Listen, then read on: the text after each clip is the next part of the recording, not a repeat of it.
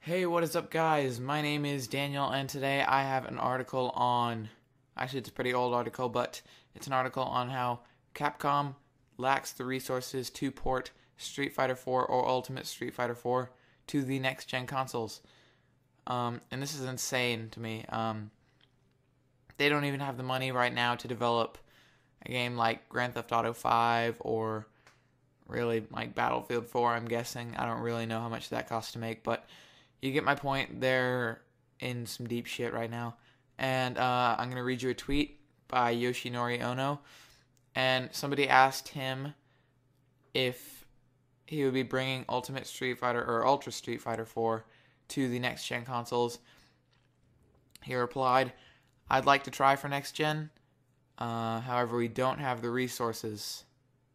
And then he says, a next-gen port for Ultimate Street Fighter 4 or Ultra Street Fighter 4 would be sweet. This scares me. All I'm going to say is that Capcom is dead. Maybe not yet. Maybe like 2 years from now, but they are going to die. That's just my opinion. Again, something that I feel like saying is that on my channel, I've been getting so many dislikes just for giving small opinions like that. And a lot of them were, ones that weren't even that terrible. Like, I know a lot of you guys are fans of Capcom, but you get my point. All I can say right now is that Monster Hunter 3 has actually been making a lot of money in Japan, but I doubt that it'll ever see an audience in the US, so Monster Hunter 3 is basically keeping them on their last limb right now, and once that comes to pass, I think they're screwed. Obviously, Dead Rising 3, that's pretty much been funded by Microsoft. That's the only reason that it's a next-gen exclusive for the Xbox One, so I don't really know.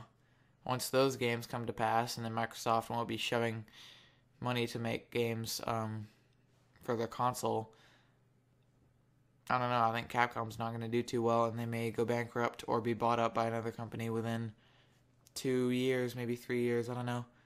Anyways, guys, thanks for watching. Bye.